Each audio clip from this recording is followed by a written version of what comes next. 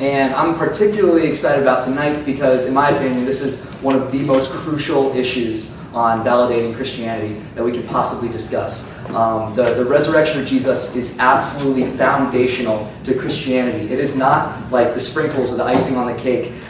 If Jesus was truly resurrected from the dead, literally, historically, bodily, died and then was resurrected again to life, I would suggest that changes everything about the human existence from then on out. Likewise, if that didn't happen, then the very foundation of Christianity, in my opinion, crumbles, because this was something that they said proved that Jesus is God in the flesh. And so even Paul the Apostle in the Bible, this is the man who wrote a significant portion of the New Testament, said, if only for this life we have hope in Christ, we are of all people most to be pitied. And so Paul is basically throwing down the gauntlet and saying, if this is all a myth, and if Jesus wasn't resurrected from the dead, then we are fools. We are believing a myth. We are believing a lie. Likewise, Jesus said himself that, he was talking about the Pharisees, and people were saying, "Oh, give us a sign, give us a sign, give us a miracle to prove that you're God." And he said, "You're not going to get a sign except for that of Jonah. I'm going to be gone and Jonah was in the belly for 3 days." But anyway, Jesus basically said, the most foundational point to prove that I am who I say I am is I'm going to die and come back to life. And if he didn't do that, if he didn't come back to life, then that changes everything about Christianity. It shows that either Jesus was a liar, or he was foolishly mistaken, or those words were added in later, in which case he didn't say anything like that, and we can't trust the Bible. So I would just suggest to you, and hope that you take it seriously, that whether or not this event truly happened in history, literally, historically, and bodily, whether or not Jesus came back from the dead, has a dramatic impact on our day-to-day lives. If it did happen, then I'd say it validates Christianity. And if it didn't happen, it completely discredits Christianity, and it's nothing more than a self-help philosophy. So with that, I'd just like to introduce our contenders for the evening. I have a brief bio for each man. So David Wood, right here, it says, David is a former atheist who converted to Christianity after examining the historical evidence for the resurrection of Jesus. He's a member of the Society of Christian Philosophers, the Evangelical Philosophical Society, and the Hume Society, and has participated in more than 30 public debates with representatives of atheism and Islam. You can reach David at his website, Acts17.net. He will be arguing against the motion. He believes that he will be arguing that the resurrection did happen. Once again, the motion of the evening is that the literal resurrection did not happen. So he will be arguing against that. The man arguing in favor of the motion is going to be Farhan Qureshi.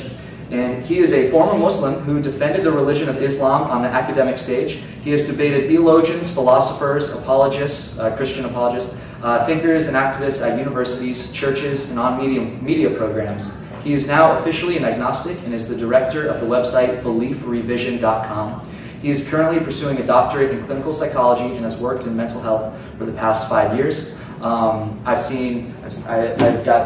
met David at a number of events in the past at NYU, and I'm very excited to have him back. It is the first time that I've met Farhan, and I'm very excited that he's donated his time to come and engage us in this way. Gentlemen, first of all, can you welcome our contenders?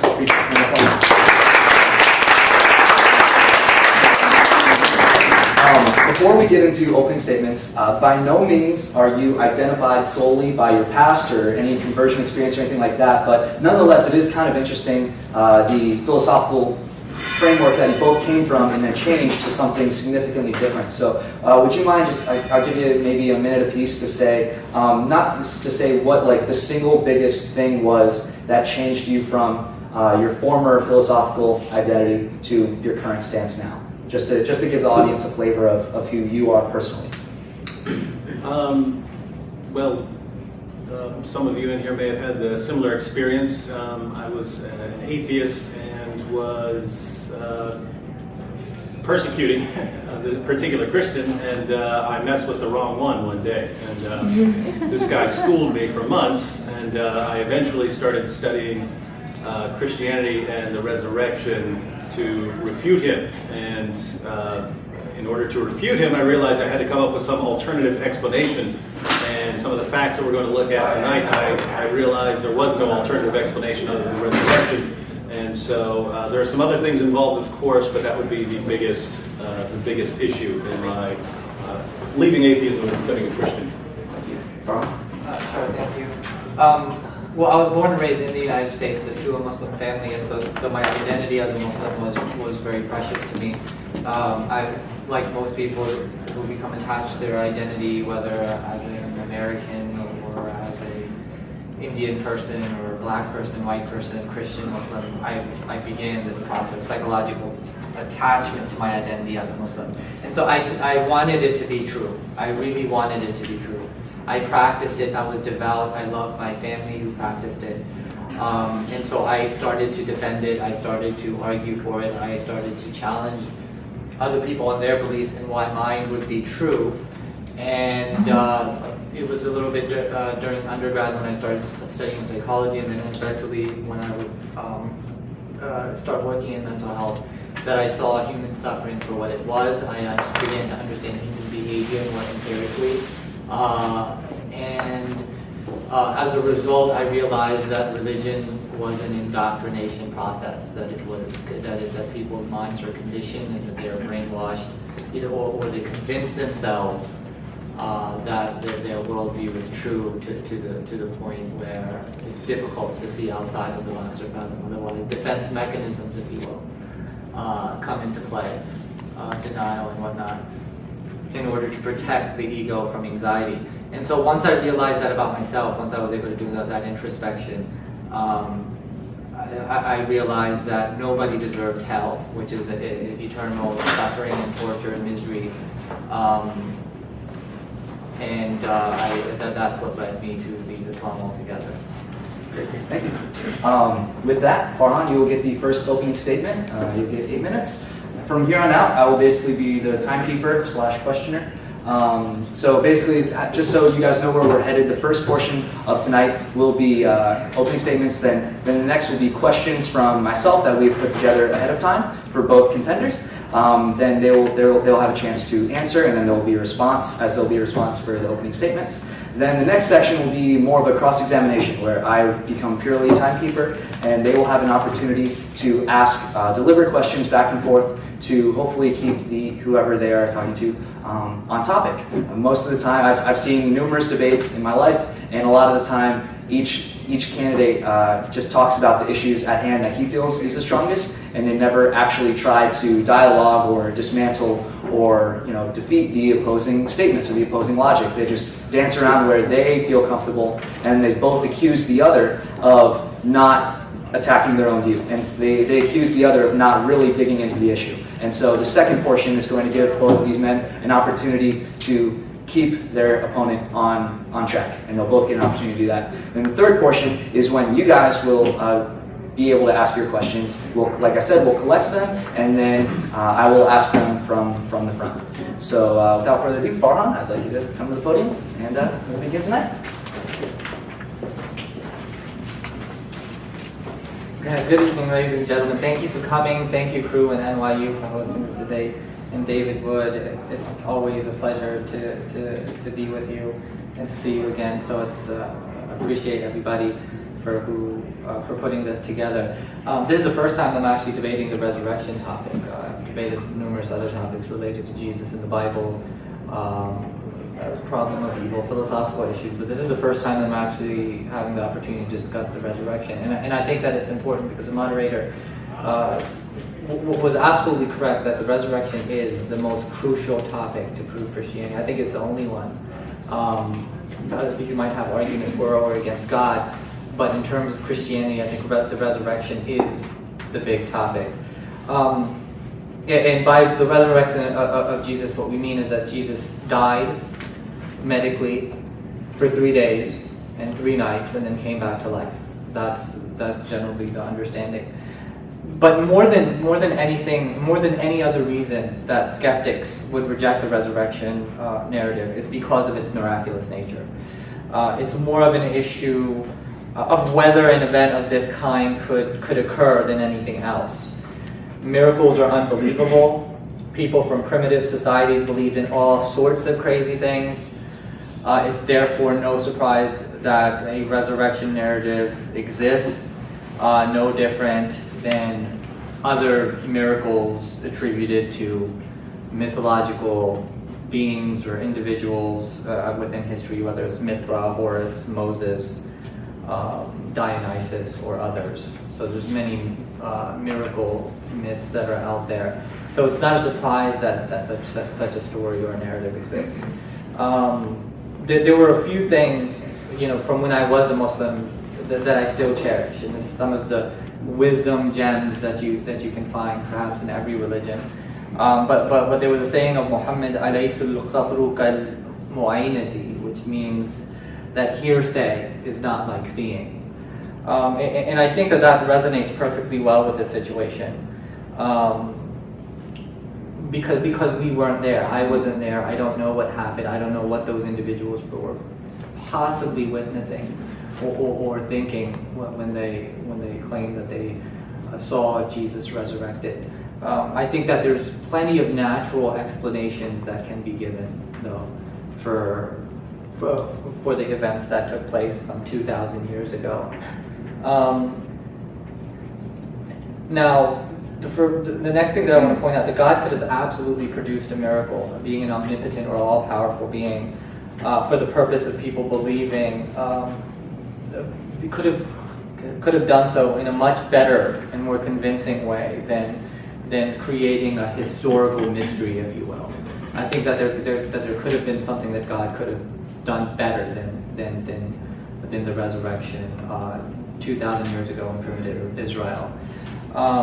And so this is the first issue that skeptics will argue, is that extraordinary claims require extraordinary evidence. And I think that this is an extraordinary claim, and therefore the evidence that David provides has to be extraordinary as well. And the reason why the resurrection is even called a miracle is because it is so unlikely, it is so improbable that we have to call it a miracle.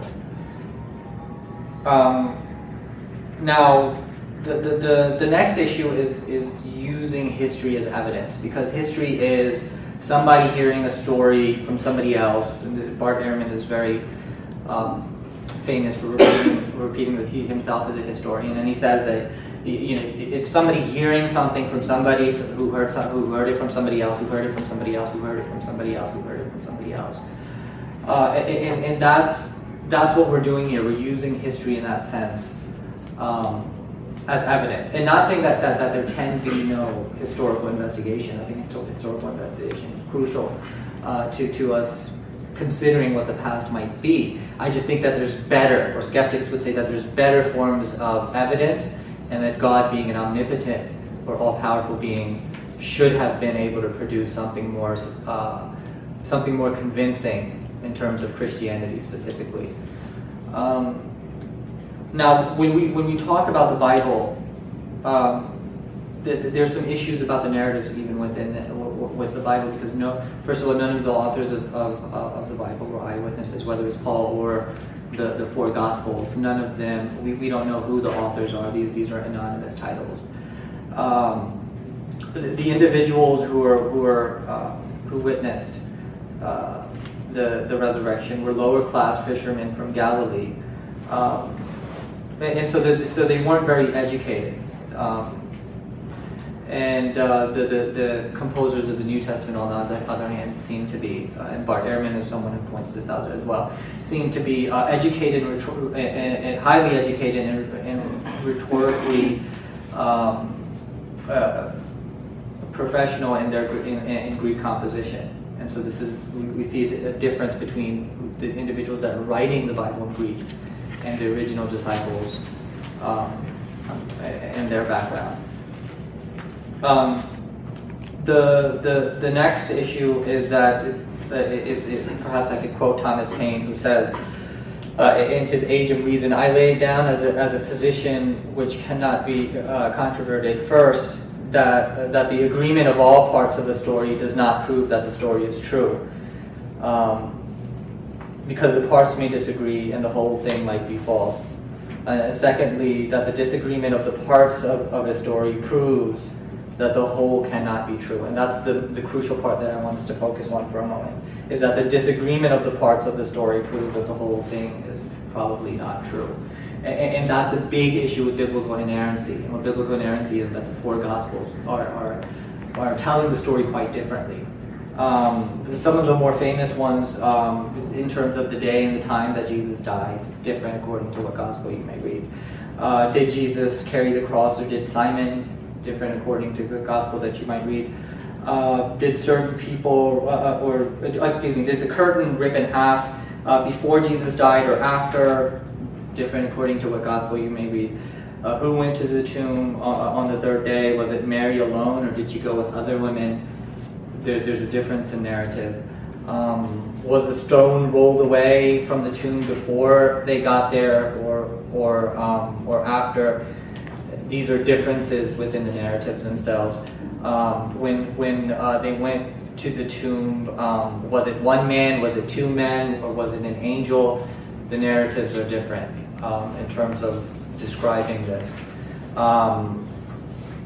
Were they told to stay in Jerusalem, or were they told to go to Galilee afterwards?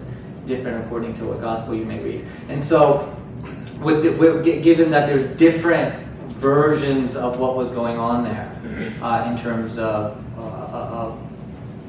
the historical narrative, because of these significant differences, one could wonder how accurate the narrative is in the first place. And of course, mind you that these are narratives being told some 20, 30, 40, 50, 60 years after they supposedly happened. Would you mind wrapping up? Okay, sure. And so just to wrap up, there's an issue with miracles being the least probable occurrence. The fact that miracles have never been verified or falsified is the major reason why skeptics doubt this resurrection narrative. Second is using history as evidence. There has to be better evidence in it. An omnipotent God should be able to produce better evidence. And then the third is biblical inerrancy, the issue of different types of narratives. And the last thing I want to point out is that there's many other miracles in the New Testament. You'll have a chance to rebut his opening statement, and then you can continue. Sorry. The floor is yours.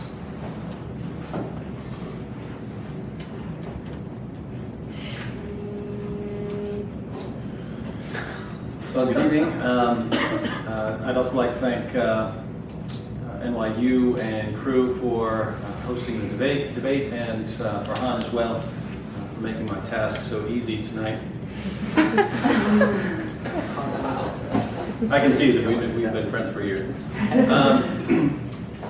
Farhan pointed out that the main reason skeptics would have a problem with this with the resurrection is because it is miraculous in nature. And so I'd like to begin with just a quick question about skepticism.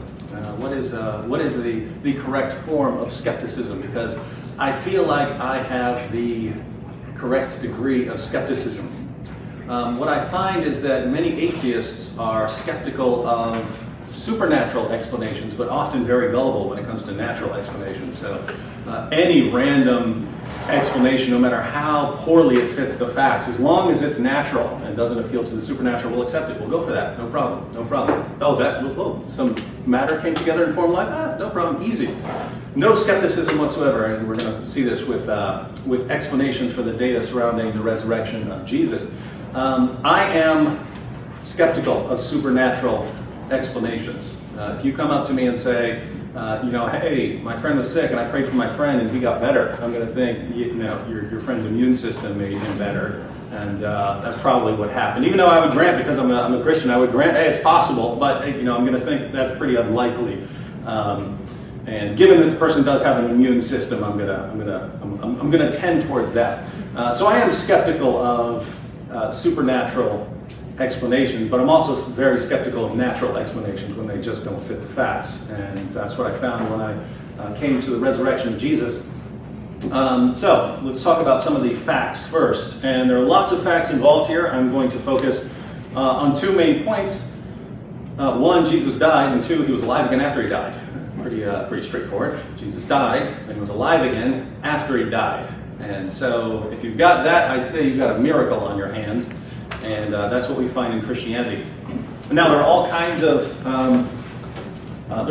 lines of evidence for Jesus' death by crucifixion. The early sources that we have, multiple sources, multiple independent sources. We have Christian sources, Jewish sources, Roman sources.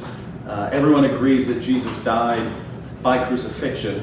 This isn't disputed. If Farhan wants to dispute it, we can go into some of the evidence. But I'll just point out, given what we know from history and the historical sources and what we know about Roman crucifixion, this is not disputed at a scholarly level. And I'll quote a couple of non-Christian scholars here just to give you an idea of what even non-Christian scholars say about Jesus' death by crucifixion. Atheist New Testament scholar Gerd Ludemann says that Jesus' death as a consequence of crucifixion is indisputable. So it's not, hey, we have some good evidence for it. It's indisputable historically. John Dominic Crossan of the notoriously liberal Jesus Seminar says that there is, quote, not the slightest doubt about the fact of Jesus' crucifixion under Pontius Pilate. He adds that he was crucified is as sure as anything historical can ever be. And since Farhan brought up Bart Ehrman, I'll be quoting Bart Ehrman here and there. Bart Ehrman says, one of the most certain facts of history is that Jesus was crucified on orders of the Roman prefect of Judea, Pontius Pilate. So notice, these guys aren't saying, well, we have some reason to believe it, or, history is a really weak tool, maybe we have some reason to think that Jesus might have died, or something like that. They're saying, indisputable, one of the best established facts of history, period. So Jesus' death by crucifixion isn't the real issue. The issue is whether he was alive again later. And Christians appeal to various arguments here, arguments for the empty tomb, arguments from fulfilled prophecies, and so on. I'm just going to stick with appearances because that's why I became Christian. Also at the scholarly level, just as there's no dispute about Jesus' death by crucifixion, there's no dispute about whether the apostles had experiences that they believed were appearances of Jesus. So people like Ehrman and others don't believe that Jesus actually appeared to the apostles, but scholars in general at least grant that the apostles were convinced to the point of being willing to die that Jesus had appeared to them. I'll give a couple of quotations here. Gerd Ludemann again says, it may be taken as historically certain that Peter and the disciples had experiences after Jesus' death in which Jesus appeared to them as the risen Christ. Paula Fredrickson said, I know in their own terms what they saw was the raised Jesus. I'm not saying that they really did see the raised Jesus. I wasn't there. I don't know what they saw. That's what Farhan just said. But I do know as a historian that they must have seen something. And Bart Ehrman once again, for it is a historical fact that some of Jesus' followers came to believe that he had been raised from the dead soon after his execution. And Ehrman also believes these followers had experiences that they believe were appearances of the risen Jesus. So, the question, and I'll just stick with that data, I'll just add two interesting components to the appearances. Some of those appearances were to enemies of Christianity. So Jesus' half-brother James rejected Jesus during his earthly life, and soon after Jesus' death, James comes back and starts preaching, even to the point where he was eventually stoned to death for preaching the gospel. And the Apostle Paul, of course, who was an early persecutor in the church, tried to wipe out Christianity, also started preaching Christianity, started preaching the gospel based on the claim that he had seen the risen Jesus. So both friends and foes claimed that Jesus had appeared to them. And let's just stick with that data. There's more, but let's stick with that data since time is short. What's the best explanation for these facts? Lots of people, I believe, die for things that aren't true.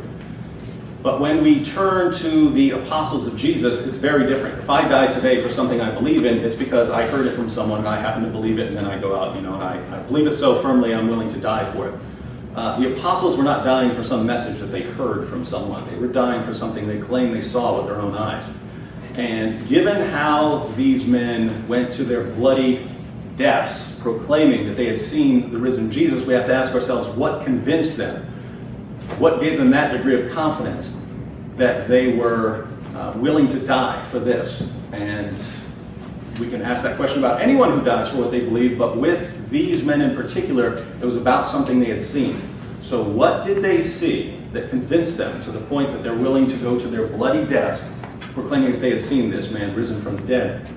And the only explanation I could ever come up with when I was examining this was that they actually saw the risen Jesus. Farhan says he has plenty of naturalistic explanations. I would love to see them because I haven't found any that even come close to explaining this in any coherent way. But at the end of the day, Farhan is right. The main reason that people would reject this is because of some allegiance to naturalism or to just because we reject miracles in general. And the problem here is, naturalism as a worldview is falling apart. It doesn't account for the origin of the universe, it doesn't account for fine-tuning, it doesn't account for biological complexity, it doesn't account for human consciousness, it doesn't account for the reliability of human reasoning abilities, it doesn't account for laws of logic, it doesn't account for moral laws. It's falling apart. And I think somewhere in here I'll quote one of your professors at NYU, who's a world-class philosopher who just came out with a book saying that within about 2 generations he believes that naturalism as it's taught today is going to be something that people laugh at because of how rapidly it's disintegrated. But if naturalism just doesn't account for our world, then we can't rule out supernatural explanations of phenomena. And if we're going to allow supernatural explanations, then I think you have to allow one here. Thank you. Farhan, your rebuttal to his opening statements.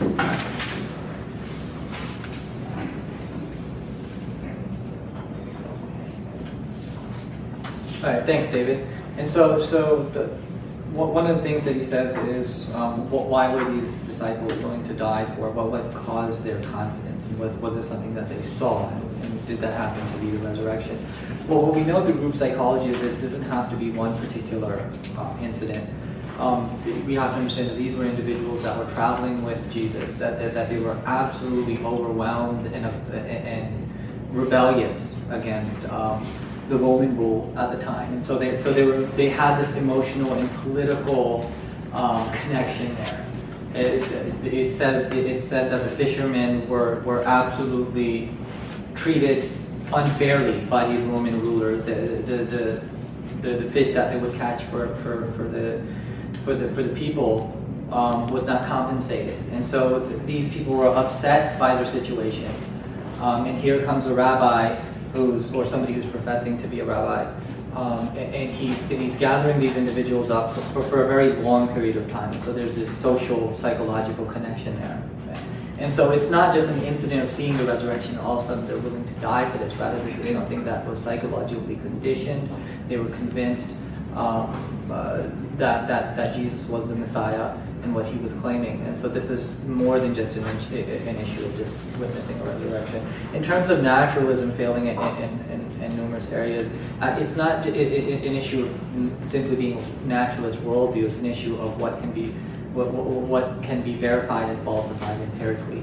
We know what the laws of physics are, we know what the laws of biology are, we know what the laws of physics are because we can verify and falsify these things. Miracles cannot be verified and falsified, and therefore we must be skeptical of any claim of a miracle that cannot be verified and falsified in that sense. So this is an issue of the scientific method, it's not an issue of a philosophical worldview. Now, in terms of what they had seen, I agree. I agree with David that the disciples must have experienced something or saw something, but it's also possible that through social psychological phenomena such as the misinformation effect, and you guys can look that up on your own time, that these people simply convinced themselves that they were seeing something, while certain others may have been, for example, hallucinating.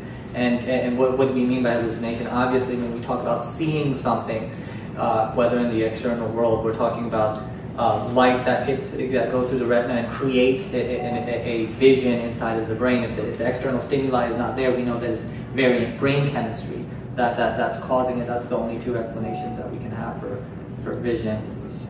But my time is up. All right. David, your rebuttal to his opening statements?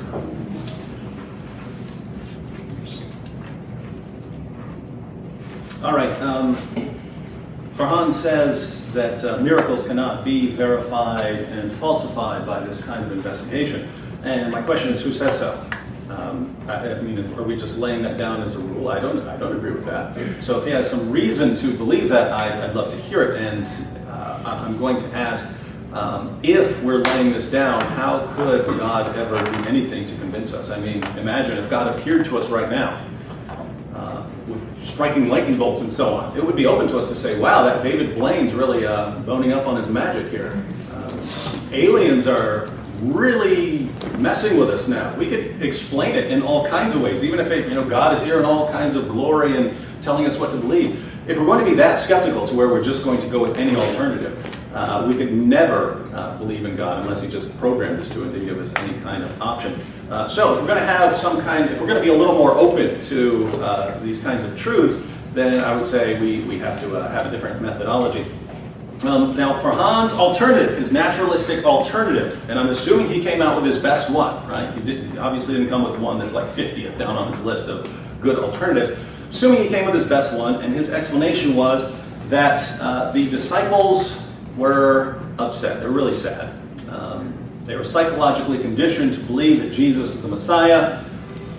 Jesus gets crucified, and perhaps they convinced themselves that they had seen something. Now, this is the obvious route you'd want to go if you're trying to explain the appearances to the disciples, and this absolutely fails. I mean, it fails horribly.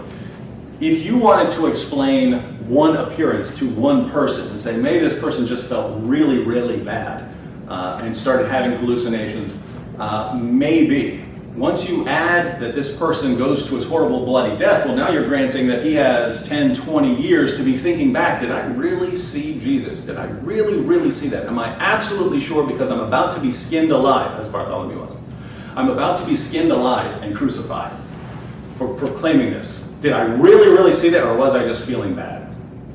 And then when you add to that it wasn't one guy, it was a whole bunch of guys. In fact, our earliest source is an early Christian creed that was the original proclamation of the church.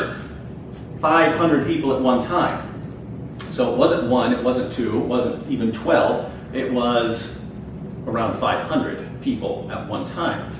And when you add to that it wasn't people who were conditioned to believe that, it wasn't just people who were conditioned to believe that Jesus is the Messiah, it was also people like the Apostle Paul who wanted to do anything he could to destroy Christianity, and James, who during his brother's lifetime thought he was insane.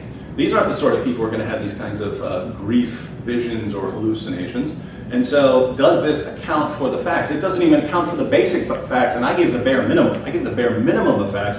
And Farhan's naturalistic explanation just doesn't fit the facts. What does fit the facts? Well, if we rule out Farhan's methodology, then what do we have? We have only so far the resurrection, an actual miracle fits the facts. And if it comes down to whether I'm going to go with a supernatural explanation that fits all the facts and explains them versus a natural explanation that doesn't fit any of the facts, I'm going with the supernatural explanation. David, you can actually stay up there. That concludes the opening statement, so now we'll move into the first question period. So, David, the Bible is the main source of knowledge about the resurrection. Christians claim the Bible is true because it is the Word of God, and we know it's the Word of God because the Bible says so. Doesn't this circular logic undermine the validity of truth we hear about the resurrection? Well, some people actually do use that argument. I don't. I came to believe in the resurrection of Jesus, and I came to believe in Christianity before I actually believed in the Bible. Right? Belief in the Bible came later for me. When I was reading the Bible, I was treating it, okay, here's a collection of first century documents.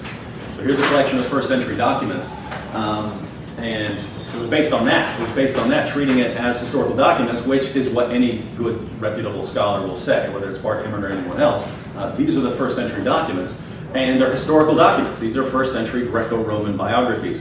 So as far as my own thinking, it was, here, let's see what I can establish from these historical documents. Then I came to believe in the resurrection. And then after believing the resurrection, believing, okay, this is God's sort of central work and sign in history, obviously he's going to want to preserve this, and so you eventually get to preservation and inspiration of scriptures. But I wouldn't start with belief in the inspiration. Some do.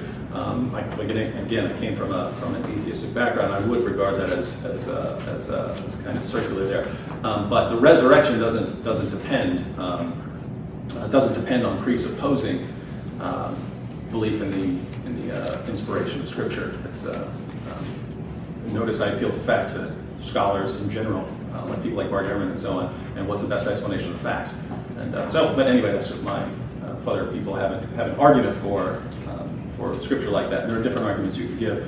But again, for me, started with the miracle and then working out from that central miracle, which can be investigated historically. Yes. Farhan, you'll get a chance to respond, and then you'll answer a question of your own.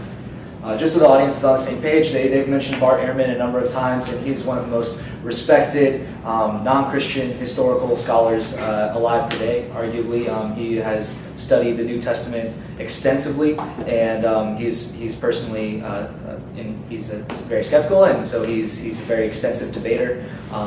And so, yeah, just so you know. So you'll have about a minute to respond to his answer to the first question. Yeah, just a note on Bart Ehrman. He was actually a devout Christian who went through seminary as well, and due to the problem of evil and suffering, as he cites it, decided to have a change of belief.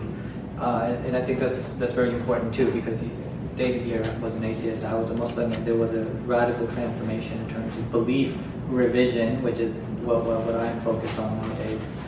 Is philosophically what is causing belief update, belief revision. You can see that on my website, beliefrevision.com.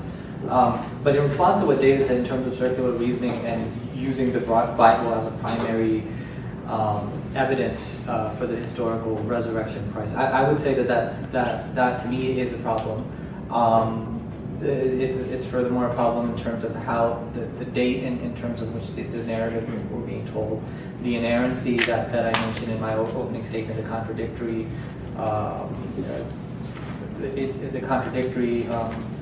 statements that are there in the four Gospels. And so, I mean, I obviously do think that it's an issue, and I do see somewhat of a circular reasoning. I think that there might be some extra-biblical accounts that talk about the crucifixion event, but I don't think that they get elaborate enough in terms of post-mortem appearances. Great. Farhan, you can actually remain at the podium. This question is for you. So, many early Christians were willing to be put to death because they would not recant that they had seen Jesus alive again, including, as he mentioned, people who were not associated with Jesus, such as his enemies, such as the Apostle Paul, who later had a belief revision. So even his enemies were willing. Why would they do this if they fabricated the events? Well, I mean, again, when we look at cults and we look at social psychology, for David Koresh, for example, or Charles Manson, for example, 300 people, there was mass suicide. Okay, there was mass suicide. And you look at Muslims who are blowing themselves up in the Middle East. It's no surprise that people would kill themselves for what they believe in. So I do think that they were utterly convinced that Jesus was this great Messiah and everything. But it's not a surprise that they were willing to die for it. I think that's conceivable. In terms of Paul, my theory is that he was suffering from temporal lobe epilepsy. I think that he was having hallucinations. Clearly, he was seeing things that other people were not. There was this extreme pain that went along with his visions. And so I think, in addition to that, I think that it's possible that he started to psychologically go down and depressed because of all the persecuting that he did towards Christians, and seeing how faithful the Christians were and even how righteous they were.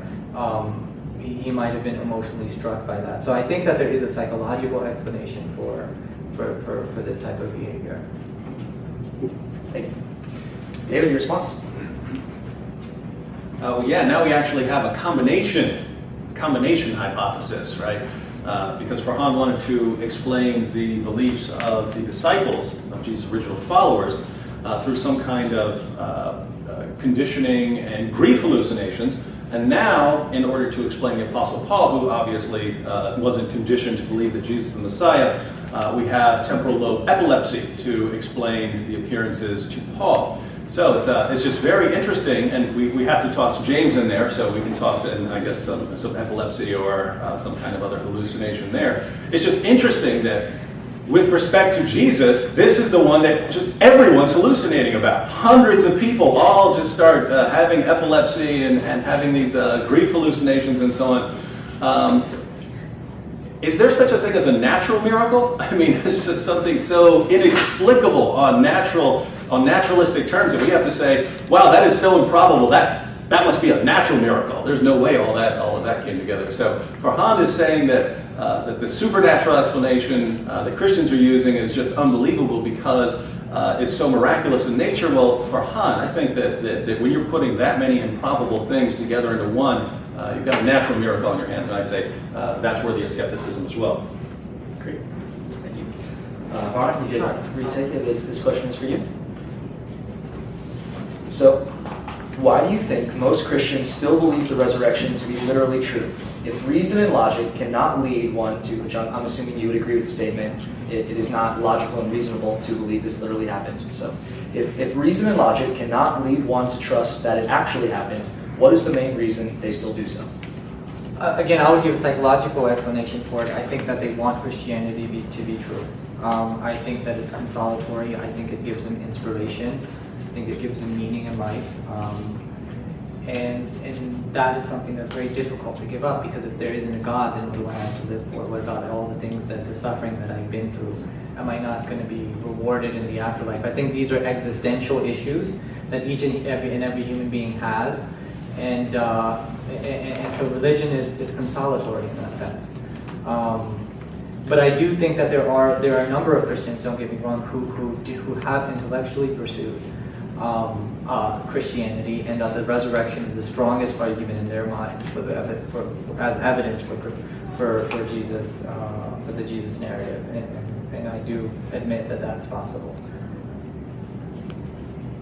Is that it? Yeah, you can cease talking whenever you want. You have a few more minutes if you'd like to elaborate. 3 minutes? Yeah, I should have described I it. could go back to what Davey was talking about earlier. I don't know if that would do justice to this question.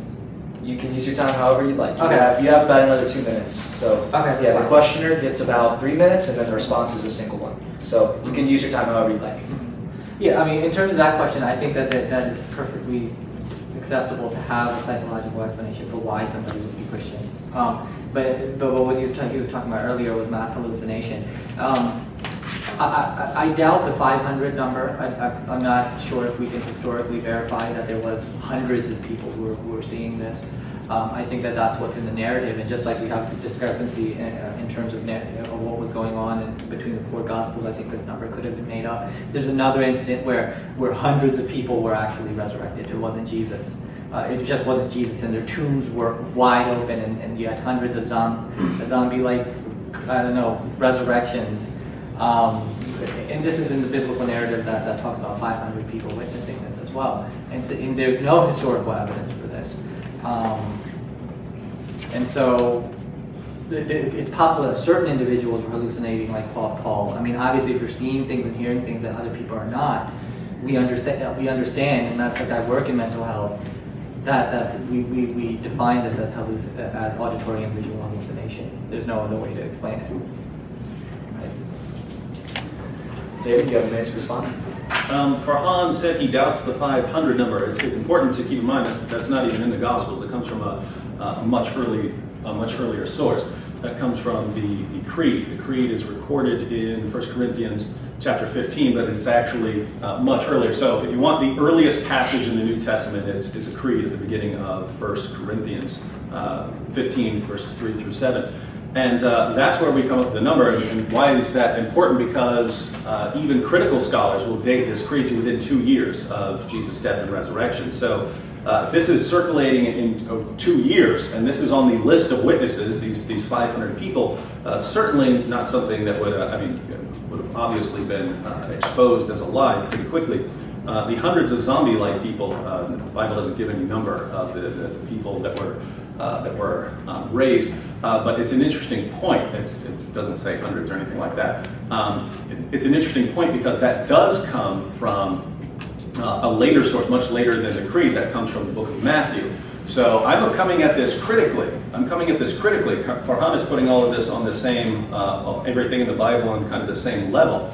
I'm looking at this saying, wait a minute, you're quoting one source. I'm quoting the absolute earliest material that is confirmed even by critical scholars.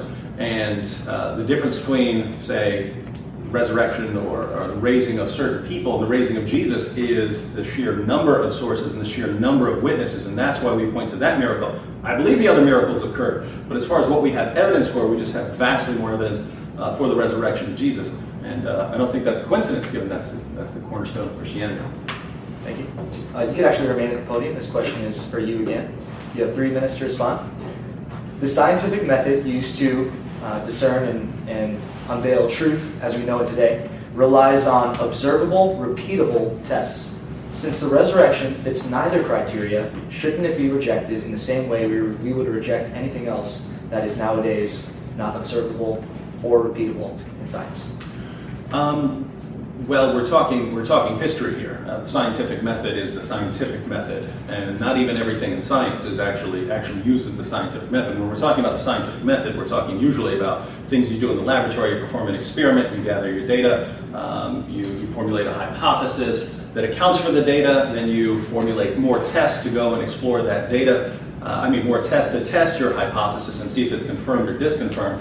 You can do that in a laboratory, but you can't even do that with various things in science. If you're talking about the formation of the universe, you're not talking about repeatable experiments that you say, okay, let's try it over and over again and see if we come up with the same thing. If you're talking about the history of the world or the history of evolution or something like that, you can, these aren't things that you do in a laboratory. You repeat your steps in that way. But I believe that the heart of testing hypotheses, even though it's not the same as the full-blown historical scientific method that you use in the laboratory, the kind of heart of testing hypotheses does apply in other areas, whether it's to historical events or to scientific phenomena, namely that you form a hypothesis that is going to account for the data. You try to say, I want a hypothesis, I want an explanation that accounts for what I'm trying to explain.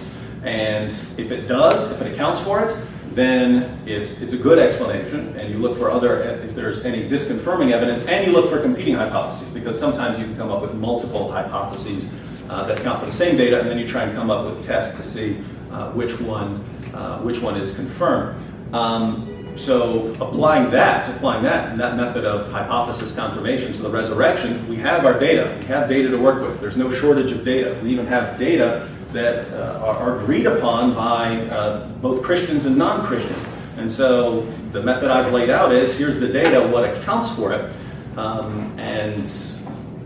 It's obvious that the resurrection accounts for why every shred of evidence we have tells us Jesus died, and every shred of evidence we have tells us he was alive again after he died. The resurrection fits that very, very well. The alternatives, if we're going to start appealing to mass hallucinations and epilepsy and so on, if you're going to do that, you could explain anything, right? You could explain anything like that. You could explain anything in history like that. Neil Armstrong walked on the moon. No, he didn't. They all had hallucinations. How powerful is that? One, it's so improbable that we would have to reject it based on its sheer improbability. And two, it still doesn't even account. It still doesn't even account for the data. You might know people who hallucinated that they saw their grandma. A couple of years later, if it comes down to I'm about to be tortured to death over this, the person's going to be wondering, did I really see grandma or something like that? And with the disciples, it's to the man, down to a man. It would be different if half of them were ready to go to their deaths and the other half had doubts. It's down to a man. No one had anything but complete confidence that they had seen the risen Lord, and you just don't explain that with hallucinations or epilepsy. Thank you. Farhan, you have a minute to respond to his answer about scientific observability and repeatability in this topic. Sure. Yeah, I mean, during my opening statement, I said that there could have been a better omnipotent God could have produced a better way of, a more convincing way to establish himself to humanity. And so I do think that perhaps something scientific would be superior to the historical event 2,000 years ago, particularly in a primitive society that's susceptible to all kinds of beliefs. And particularly in a very low educated aspect of that culture. Could there have been something superior to in terms of science? Yes, but I think that it would be even better if our generation, through the generation that has technology and broadcast ability, to be able to witness something like that, and that would be something that would be far more powerful, and God, being an omnipotent being, should be able to produce that. Thank you. All right, I'd like to thank both of you for that first question period. Now we're going to move on to the more cross-examination period, where one person will get a chance to, to the best extent of their ability, speak in nothing but questions.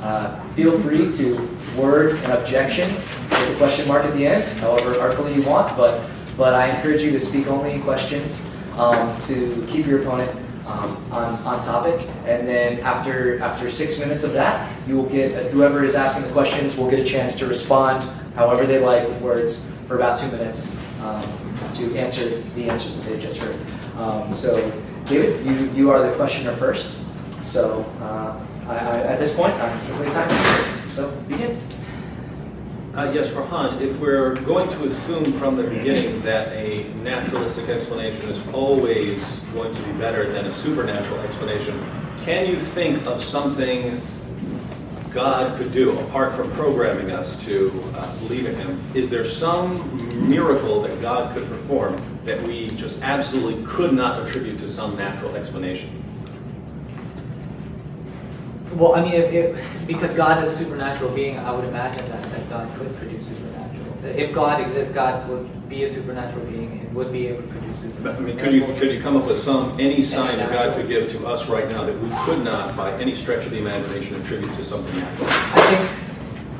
I think a resurrection in today's day and age would be phenomenal. I think any of the miracles that are attributed to Moses or Noah, in a day of technology where we have cameras and ways to document. But given that we do have a superior technology, wouldn't it be easier to explain away the appearance of a miracle? No, I think if a person is medically dead and comes back to life and people are clearly seeing it, that would be But couldn't you just say, obviously everyone is in on some sort of fabrication? Right, that they're making it up as a broadcast. Or couldn't you say that an alien came and did this? Could you say that? I mean, I don't know whether I would fall to conclude that an alien. I've never seen an alien, so I don't know. It would be natural. It would be a natural explanation. I'm sorry, just to cut you off. You've cut off his words a number of times, so just to be fair. You say that? Yeah, we can. They do that all the time in court. Oh, I know, I believe it, but just to be fair to each side, we'd like him to be able to finish the sentence before the next question follows up on that thought. No, I think that God should be able to produce a supernatural miracle that is convincing to each and every one of us. If that's his purpose, if miracle producing is what God must do to convince us, then I think that there's probably better ways than just miracle production too. What would some better ways be to convince us that God exists? Subjective revelation. Can you give us some examples? Personally coming down to each and every person and having communication with that person. How could we not attribute that to hallucination or to aliens or to someone trying to trick us or anything like that? Well, I mean, I'm definitely a person who doesn't discount hallucinations. I think that there could be some reality to hallucinations that people are seeing. And I think that there's certain mystics and psychiatrists that would agree with that. So I'm not against hallucinations being, just dismissing hallucinations. I think that they could have profound revelations, but in terms of, I think that there's a wide range of hallucinations and they symbolize different things to different people. Farhan, you said extraordinary claims require extraordinary evidence. Do you see why some people might regard explaining all of the appearances, both to some friends and foe, as hallucinations that gave them such confidence they're willing to go to their bloody deaths? Can you see why some people would regard that in itself as an extraordinary claim, that there was that level of hallucination? Well, I mean, I would wonder what the level of hallucination that we're talking about is, how many people were included. I think, like I said, the 500 number, even if it's in Paul's writing, Paul wasn't there. Who did he hear it from? There's no verification in the four Gospels of that number. And there's, for example, there's nothing about the empty tomb in Paul's narratives either. There's talk about his resurrection, but the empty tomb happens to be completely, that Paul was completely silent on. And so there's issues in terms of the biblical narrative. And I would wonder how many people were actually convincing themselves or hallucinating in this scenario. So suppose we go with kind of the lowest number, let's say 11 apostles, 11 followers of Jesus, plus James and plus Paul. Can you see why some of us, myself included, would regard the claim that these 13 people all became so convinced that Jesus appeared to them, not seeing some foggy vision, but so convinced that he had appeared to them and had given them commands, that they go to their bloody deaths, attributing this to brief hallucinations or epilepsy? You see why some people would regard that as an extraordinary claim, extraordinary. No, I mean, I can see what you're, don't get me wrong, Dave, I completely understand what you're saying in terms of, you know, the numbers here, but I think that there have been examples in history, in India in particular, where several individuals have seen, for example, the guru levitating. There's several stories of that kind. There are examples of organized schizophrenia and schizotypal individuals, and matter of fact, Harold Camping was one of the most recent ones. But they didn't necessarily hallucinate, but that doesn't mean, but we're talking about people who have variant brain chemistry that cause hallucinations coming together to form cults. That is something that we do know and have researched. Do you know of other examples where you had sort of friends and foes all coming together, hallucinating about the same person and then going to their deaths, or the confidence that is instilled in them? Or is this kind of a unique? I mean, I think that they were all pretty much friends. I think James was the only foe that we know of. I mean, Paul came a lot later, but James was the only one, and he was Jesus' brother. So there was some emotional connection there. All right, thank you. David, your response to what he's just saying? You have 3 minutes. Well, again, you say 3 minutes? Actually, for the sake of time, can I make it 2? Sure. I asked Farhan for an example of, I asked him for several times for an example of something that God could do where we couldn't, we still wouldn't believe it if we were going to use this, we can just spout any naturalistic explanation we want and that's going to be more believable. Again, if that's our methodology, nothing God could ever do would ever convince us. And so, if your methodology that you're using from the very beginning makes it so that even if God exists, there is absolutely nothing an all-powerful being could do to convince you of something, then I'd say you've got a flawed methodology, right? It sounds like you're deliberately ruling that sort of thing out from the beginning as part of your methodology so you can never even get to the truth. I mean, think about it. Farhan would grant the possibility of the existence of some being like God, and yet, following the methodology he has, there's nothing that being could ever do to convince him of it. And so, if it's possible that being exists, obviously we should have a methodology that allows us to discover that he exists. But using his current methodology, we can never do that. As far as the other issue that we discussed, whether his claim that maybe these guys got together and they were having some kind of hallucinations and they have this brain chemistry, and the Apostle Paul comes along later and so on. Maybe this is a combination of epilepsy and hallucinations. I mean, just think. I mean, what are the odds? If you said one guy was so nuts that he went to his bloody death, based on something he saw, that would be one thing. When it's everyone who is there and they're all saying the exact same thing, and it's both friends and foes, it's people who were devout followers of Jesus and people who were devout enemies of Jesus, and they all see the same thing and go to their bloody deaths, I think you've just pushed the limits. I think you've pushed the limits of believability with these natural explanations. Thank you. All right, Farhan, now it's your opportunity. You'll have 6 minutes to ask nothing but questions of David. Well, my first question, really quick, is the Bible talks about several miracles. The resurrection is the only miracle that it speaks of. For example, Jesus walking on water, curing the blind, curing the leprosy, you have this mass resurrection in Israel. Would you agree that all of these, virgin birth is another one, would you agree that all of these other miracles of the New Testament talks about have no historical evidence for that whatsoever?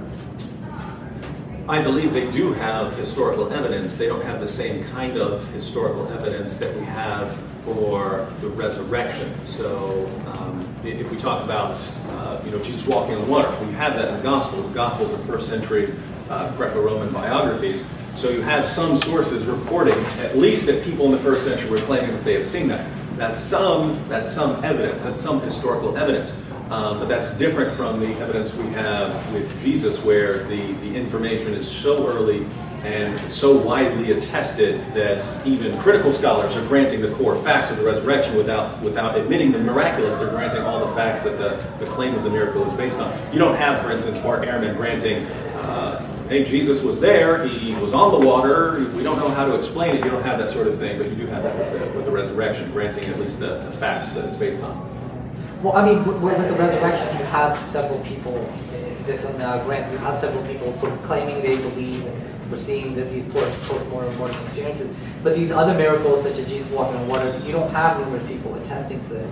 You just simply have the narrative, and that's it. So how does the narrative itself act as evidence for that Jesus actually walked on water, or that there was a mass resurrection? Oh, well, I understand that, and I'll go ahead and say, if I didn't believe in the resurrection and therefore didn't believe in Christianity, I wouldn't believe any of these stories. Right. What I was denying, your first question was, you said, I say that there's no historical evidence for them. Would I agree that there's no historical evidence for them? I would agree that there is some, but going back to something I said earlier, I would put it in a kind of progression. Right? We can examine the core facts of the resurrection of Jesus, and we can learn that Jesus rose from the dead. Given that he rose from the dead, now I'm going to, one, trust the followers a bit more, because if someone just rose from the dead, you're going to be trying pretty hard to preserve other things that this person did and his message. And if you have now a miracle, then that's where inspiration comes along. This is something God is doing. God is obviously going to want to preserve this message for future generations if he's doing this kind of work. And therefore, I would expect God to be somehow involved in the preservation of the material. So for me, this isn't true of everyone, but it starts with the resurrection. No, I mean, like I said, I understand why the Christians are arguing the resurrection as a historical evidence, but you do agree that there's no argumentation for these other miracles that elaborate as you do with the resurrection. You could make an argument for them. You could say, look, the feeding of the 5,000, it occurs in all the Gospels. Therefore, you have multiple independent testimony to this miracle of Jesus. You could argue that, but if I weren't persuaded by the resurrection, no, I wouldn't be persuaded by these other miracles. In other words, I would say, okay, you guys agreed, and so what? I don't believe it. And that's why you don't have a lot of Christian apologists saying that, okay, Jesus walking on water is evidence for Christianity, or Jesus curing Lazarus of leprosy is evidence for Christianity, because it's not historical evidence for it. Resurrection seems to be a little bit different, because it's something that multiple people were claiming to have seen.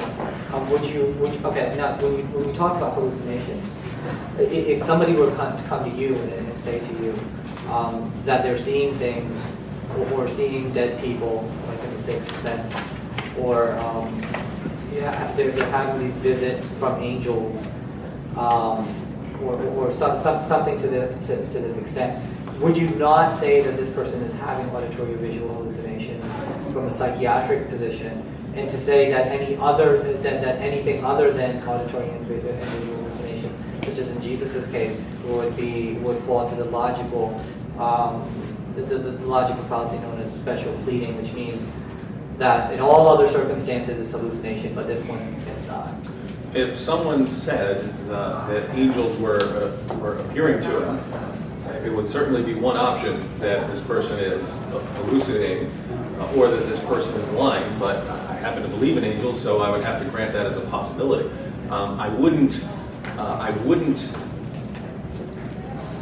believe that it was necessarily that it was hallucination. I wouldn't necessarily believe that it was from God if the circumstances were radically changed to where it was many people all saying they saw the same angel. But just to give you an example here, my mom said she saw a ghost one time, but her husband also saw it, right? So they both saw the ghost. So normally I would think, okay, my mom said she saw a ghost, who cares?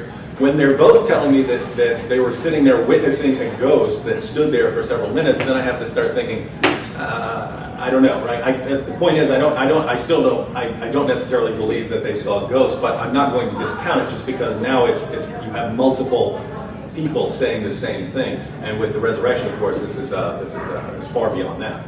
Okay. That's the time we have. So right now you have 2 minutes actually to respond to everything you just heard. Okay. Well, I mean, there are stories, and I come from a culture where there's stories of ghosts and demons and goblins, that multiple people have gone to a haunted house and experienced the same thing, or something along those lines. I think the psychology in this sense, in terms of hallucination, is it's very elaborate. So there's a lot of different types of hallucinations that people have. Especially when there's communication that, oh, I saw this.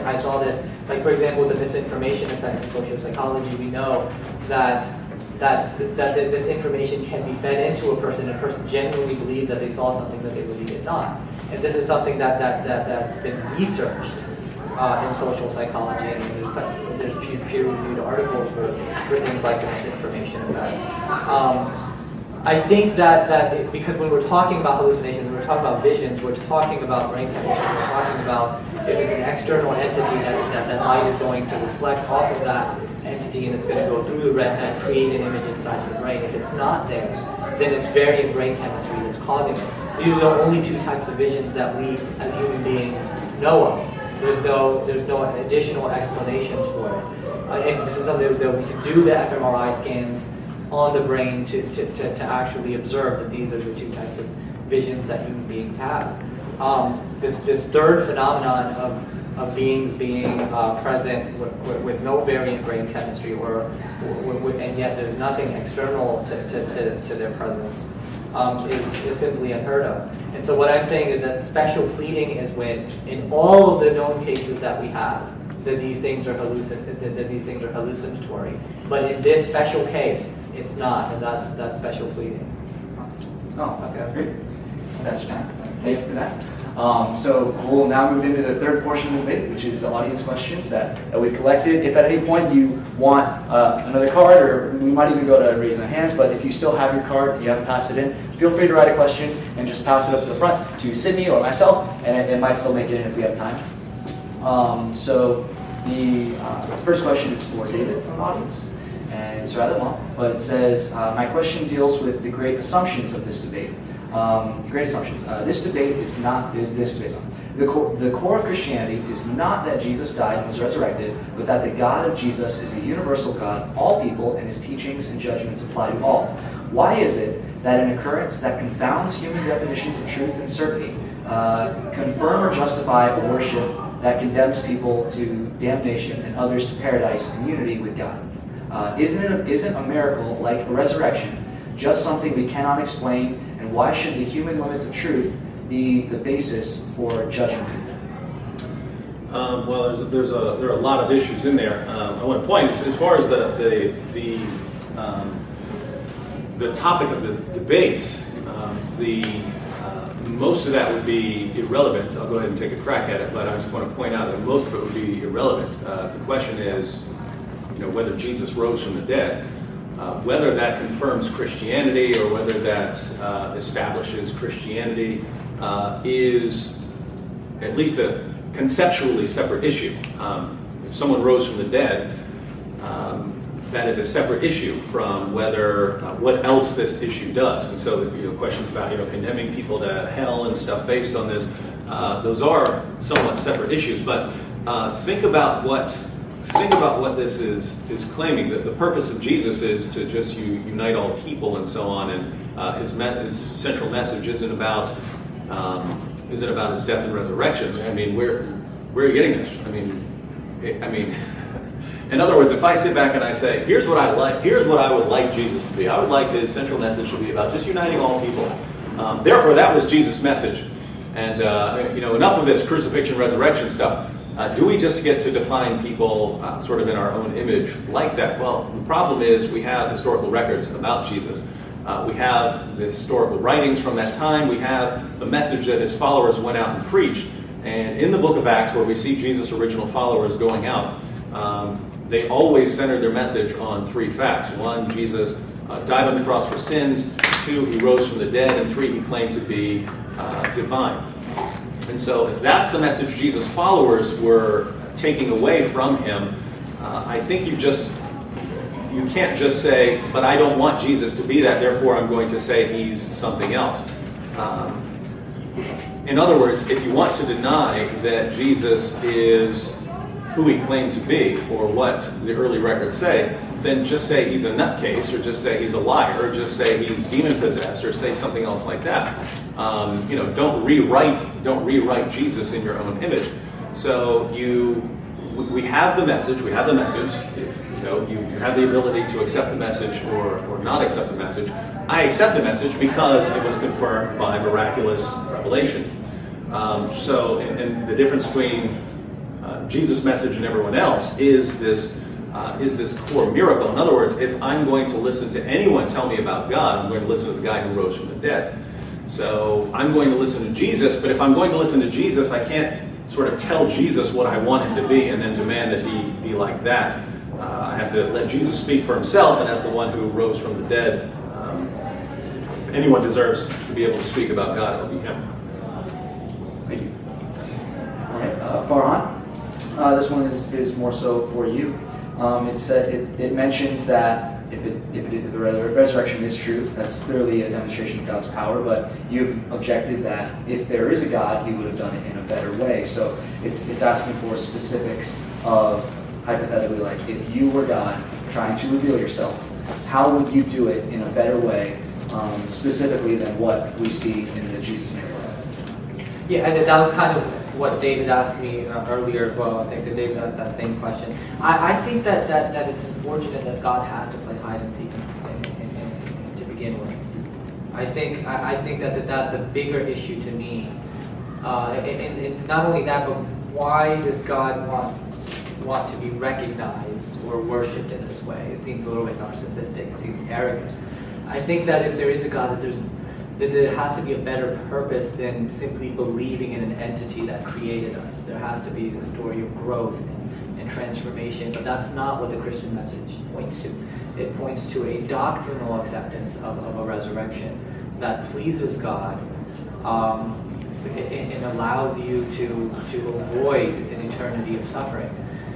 That type of message it just doesn't resonate with how I experience life. When I experience life, I experience love and compassion and empathy between human beings. I feel that I have a connection with human beings in nature. That resonates more to me, and I think that this miracle production that people are looking for from God to convince people that he exists it's a silly game of hide and seek, and I don't believe that that's what divinity would entail. Thank you. All right, so for David. It says, Jesus, so even assuming that the resurrection is true, the question is something to the effect of, Jesus never completed all of the prophecies of the Old Testament. For instance, he never brought all of the Jews back to Israel after the Roman conquest of Jerusalem about a century after the resurrection. And he never rebuilt the temple, and never brought world peace, never established the government on his shoulders, such as what the prophecies of the Old Testament said that the Christ figure would do. So even if we start with the assumption that the resurrection is true, how do we still claim that Jesus is God, as the Christians say he is, in the wake of the broken prophecies we see elsewhere? Well, as far as Old Testament prophecies, this was one of the reasons that some people were rejecting Jesus. They had certain expectations about what the Messiah was going to do. Jesus isn't doing those things, therefore, whoever this guy is, he can't be the Messiah, and yet he's claiming to be the Messiah. What's wrong with him? If we agree that Jesus is the Messiah, and if we agree that Jesus rose from the dead, the rest of it isn't hard to put together. So if Jesus rose from the dead, then his message would seem to have God's stamp of approval. Jesus says that he's the Messiah coming to bring the kingdom of God, that he's going to go away and that he's going to come back. So any prophecies that hadn't been fulfilled at the time of Jesus, obviously going to be fulfilled in the future. And that's why you have Jesus claiming in the Gospels that he's going to come back, he's going to judge, things like that. Now, if you reject the resurrection, I would say, yeah, he doesn't fit, and who cares what he said to begin with. But if we're saying that, because the question, it sounded like the question was, granting the resurrection, how do we reconcile all these other things? Well, if we're granting the resurrection, then we're granting that he does have this divine confirmation, and therefore what he says about returning and so on, that all fits together. And so once again, it kind of comes down to whether you accept the resurrection or not, as far as whether this fits together. Sure. Just staying to the part of the question, though, like the Old Testament prophecies do paint sometimes a rather different image of what we see of the historical Jesus, though. For instance, he never established a power structure like the Jews thought he would, or the Pharisees thought he would. He never brought about world peace, things like this that the Old Testament says the Messiah would do. Does that discredit Christianity in any sense? Well, no, because again, if we're talking about Old Testament prophecies, if you look at Isaiah 53, I've sat down and read this to a Muslim who didn't know what I was reading. I said, "Who's this about?" "Oh, it's about Jesus." It's written 700 years beforehand, but it so obviously fits with Jesus' death by crucifixion that I'd say it's clearly about Jesus. As for other prophecies that don't fit, once again, Jesus said he's coming back to judge. He is coming back to bring peace and so on. And so, if those sorts of things, let me put it this way: if someone's going to say Jesus didn't fit those things when he came, therefore that's a problem. Well, the only people who are going to be concerned about Old Testament prophecies not being fulfilled in the Messiah would be the Jews. But if you're an Orthodox Jew, you still believe those prophecies haven't been fulfilled. In other words, if Christians believe certain Old Testament prophecies haven't been fulfilled yet, Jews believe the exact same thing, that certain Old Testament prophecies haven't been fulfilled yet. There's no timeline given on some of those prophecies of when they're going to be fulfilled. So Jesus comes, and he's very different from what people expect, but he's obviously fulfilling certain things, and he says he's going to fulfill the rest. If the resurrection happened, then I have to agree with him. If it didn't, then I see why you would say he doesn't fit. Gotcha. Thank you. Most of the questions were for you, David, so this will be the last question of this section, and we'll move into the closing statements. So this is based on something that Farhan mentioned in one of his, perhaps his opening statements. And it says, what are your opinions on the literary significance of the images in the Gospels? He mentioned that they were uneducated fishermen who produce these very articulate, very literary, very noteworthy pieces of historical work. So is it possible that a group of well-read scholars gathered to write the next Aeneid? No, I didn't get to this, but I completely disagree with Farhan's description of the Gospels. The Gospels are exactly what you would expect, given the people who are claimed to have written them, with the possible exception of John. So Mark, we don't have much of a description of, but he seemed to be a well-to-do young man, a traveling companion of Paul and Barnabas and so on. He didn't seem to be some dumb, uneducated person. Matthew was a tax collector. He would have had some education. He wasn't a fisherman. He was a tax collector. This was a businessman. He would have been used to taking notes and so on like that. It would have been difficult for him to keep track of the events of Jesus' life. Luke was a physician, would have been extremely educated. Luke was a physician.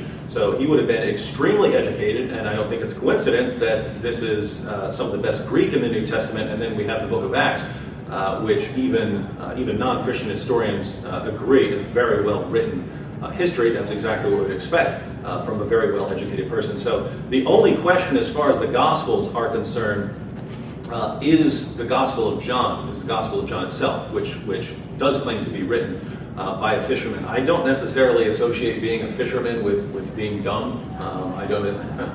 You could be the smartest man in the world and be a fisherman. Jesus was a carpenter, super intelligent person. I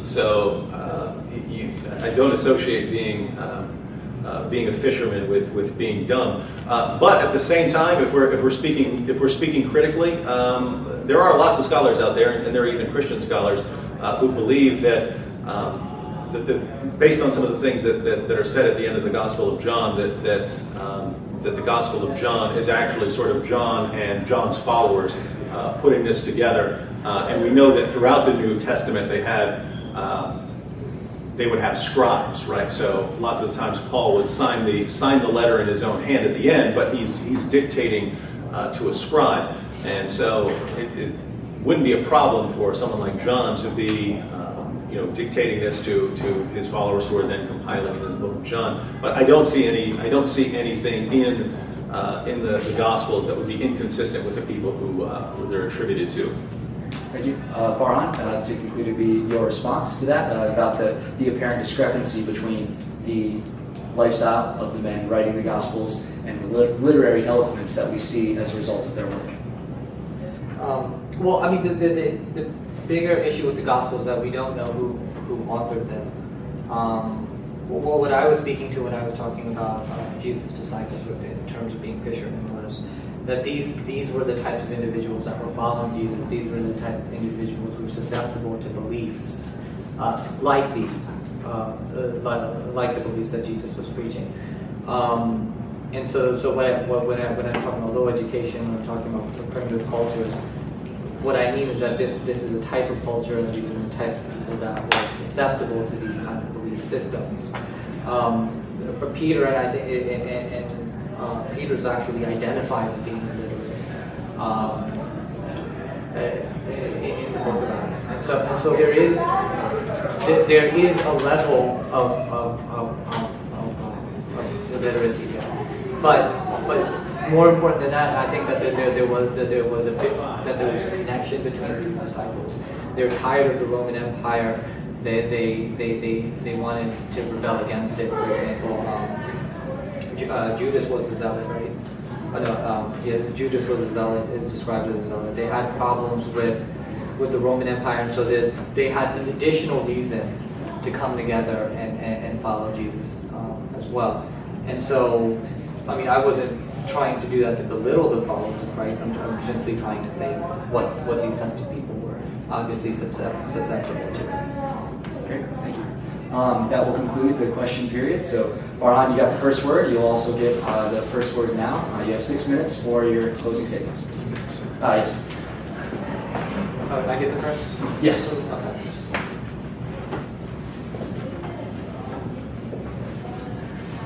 Okay, so the question tonight was, did Jesus rise from the dead? Is this something that we as an educated 21st century people, is this something that we can come to believe in? Is this sufficient evidence for us to believe in the God of Christianity? And I would argue that this is the strongest argument that Christianity has. I agree with that, and I think that it is something that we should be contemplating over. This is something that we should be thinking about in terms of intellectual pursuit. And I will even go to the next step if you're open to it, and as an agnostic, I am indeed praying about it. And so that's something that Christians have definitely opened me up to more, and I appreciate those prayers, and I do think that this is not something that even I personally can just say case closed. I think that the way that the Christians paint the picture of or how the the New Testament narrative explains the scenario of the resurrection is interesting, because according to the facts that are there in the narrative, it would seem that it's plausible that Jesus was resurrected from the dead. I have problems with the inerrancy issue of the Bible. There's different accounts in terms of what happened, how many men were there, how many people, whether it was angels or 2 men, how many women went to the tomb, and so there's issues with the narrative that David did not touch on. But the bigger thing, again, for the skeptic is the miraculous nature of this event. And that's something David and I agree on. And the question that the skeptic has is that if there are other explanations that we have, whether it's hallucinations, whether it's people making up stuff, whether it's a stolen body, or whatever the theory might be, if there are other possibilities, then we would prefer those possibilities to the miracle, which we define as the most improbable possibility of all historical events. And so David and I debated the problem of evil yesterday, and one thing that he said that these are all theodicies to explain why God would allow evil. These are all possible reasons why God would allow evil. And so in a similar instance, I would argue today that these are all possible scenarios in terms of what happened 2,000 years ago. And that we should be open to them in the same sense, and that we should prefer those that conform to reality as we know it, that conform to the reality of science and empiricism and falsification, and modern technology. And so, I mean, I do think that there are other explanations. I do think that if people are claiming to hear things and see things that other people generally are not seeing, that they are hallucinating. And I think that these are reasonable explanations for what went on 2,000 years ago.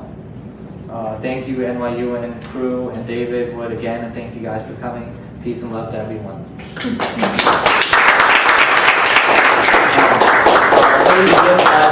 If you guys could take out your contact cards and comment at the very end about who you think has been the most convincing while he is giving his concluding remarks, then we'll collect them after he's done. So yeah, just write the entire time I'm giving my closing statement.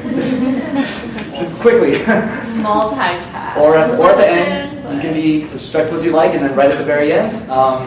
But please, at least give him your ear. If you can multitask well, then write. If you can't multitask well, then prioritize David and listen and write later. Have I got 6 minutes?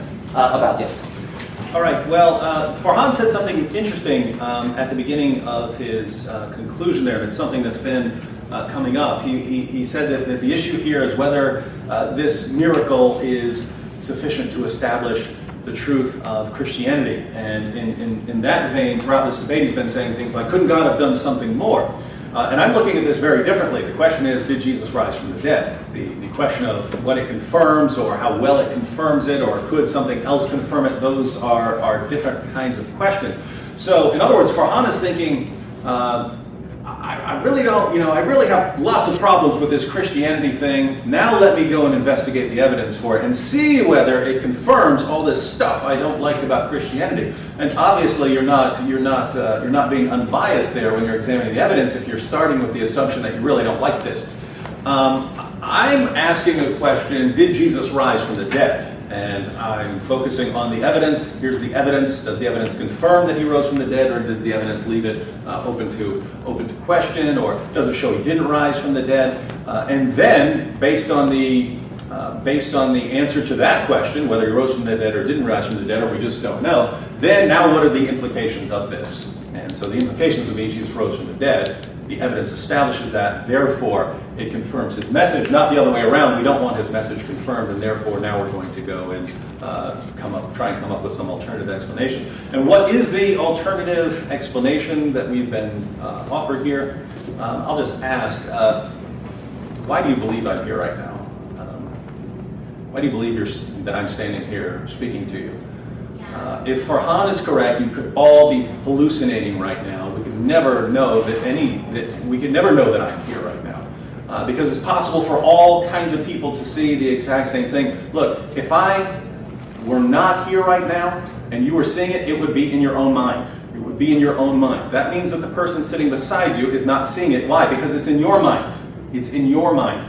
If everyone is seeing it, if everyone's witnessing it, then it's not just in your mind, it's something out there.